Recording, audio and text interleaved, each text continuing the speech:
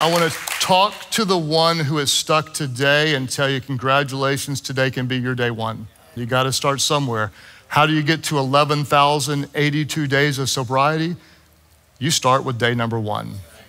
Because I know some of you are a lot like me, and you got some stains, and you got some bruises, and you've been through some stuff, and you wouldn't want to go through it again.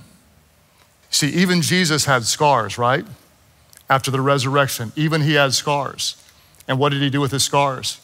He showed them as a testimony to the resurrection power of God. This is where I was and this is where I am now. I am not dead, I am alive. I am not in bondage, I am free. I am not what I once was. I've been made new by the power and the grace of Jesus Christ. And I don't know who this is for, but it could be day one. You just show your scars. That's where I was, I'm not there anymore. Day one.